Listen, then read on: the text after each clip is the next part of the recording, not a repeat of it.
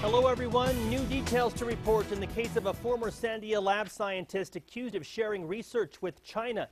In a search warrant affidavit filed recently this month, federal agents reveal what they found inside the home of Zhenyu Huang. What they found may be the evidence needed to prove he's been working with the communist country. News 13's Crystal Gutierrez reports.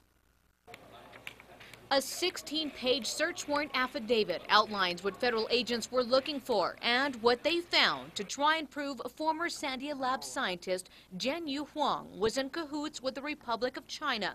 Huang is accused of using U.S. government resources and equipment to conduct research on nanotechnology for the foreign country. The affidavit requests permission to sift through Huang's cell phones, an iPhone 4 and a Nokia, computer hard drives, a laptop, and also a thumb drive.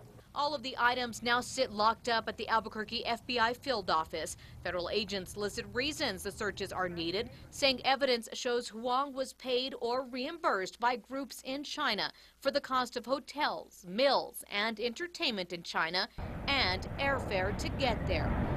During one of those trips, he's accused of taking a laptop that belongs to the lab, then lying to lab counterintelligence officers, a violation of lab procedures. Huang was fired for that.